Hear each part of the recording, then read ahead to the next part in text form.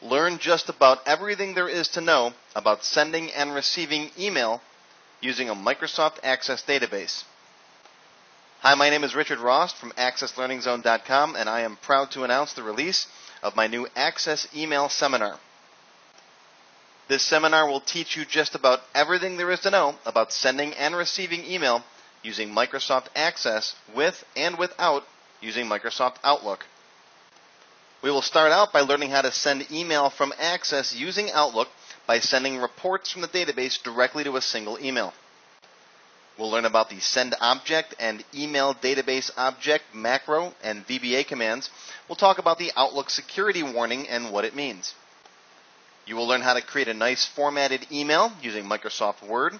We'll use our Access data in a Word mail merge to send multiple emails using Outlook. You will learn about inserting pictures, hyperlinks, and much more. Next, we'll build our own email form and send text email direct to Outlook without having to use a database report.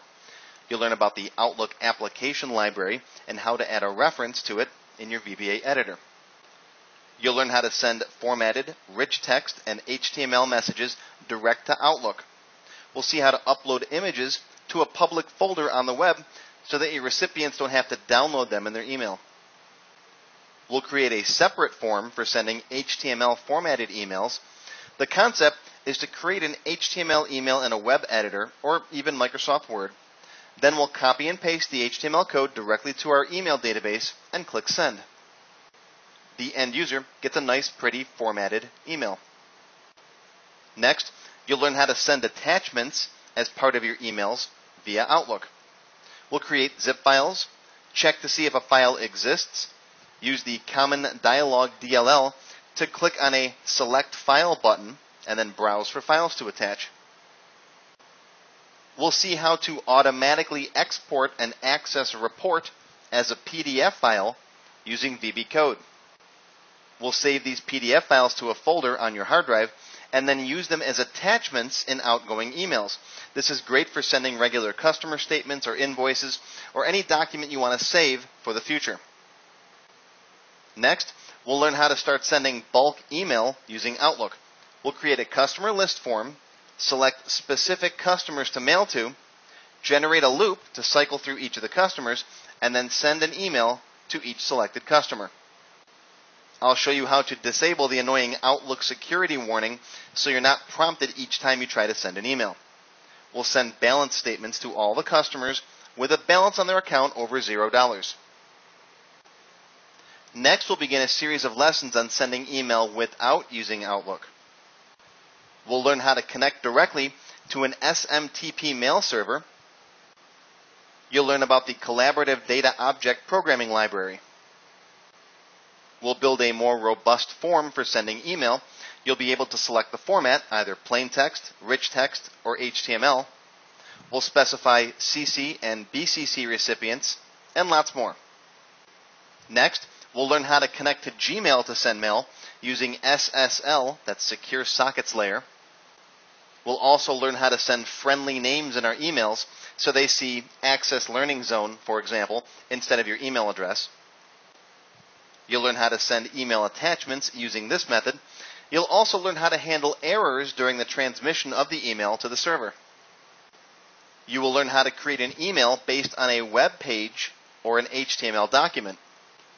If you know a little bit about web editing, you'll be able to set up a web page, format it as an email, a newsletter for example, and then with just a few lines of code send that out as an email automatically. Next, we'll learn how to use record sets to loop through the records of our database in VBA code. This will allow us to more easily send large batches of bulk email. We'll create our own mail merge codes in our emails so you can customize them, and phrases like Dear First Name are replaced with Dear Joe when the email goes out. We'll monitor email statistics, so when you're sending a large batch, you can see how many emails there are total, how many are left to go out, and what the percentage of completion is. If you're sending a large volume of emails, you may want to space them out so you don't bog down your mail server. Some internet providers will also complain if you send a ton of emails at once. I'll show you how to program a countdown timer with a delay so you can space your emails out. This will also prevent a flood of traffic on your web server if you send out an advertisement and everyone responds at once. You probably have certain emails that you send on a regular basis, such as a monthly newsletter or a weekly balance report.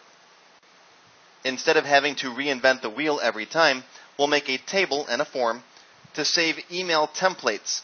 This way you just pick the template, select the customers, customize it a bit if you want, and just click send. You'll probably also want to put customers into different mailing lists, such as your company newsletter, monthly specials, or in my case, I have a special group for my Excel students, another for my Access students, and so on. We'll set up a category system where each customer can be in one or more categories. Now all you have to do is pick the template, pick the category, and all of those customers get their emails automatically. Sending a large batch of email can take a long time. If you have 20,000 emails to send out, that can busy up your system for a few hours.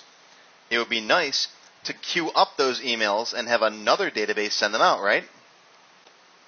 This can even be a database sitting on another computer somewhere on your network, one that everyone on the network can use.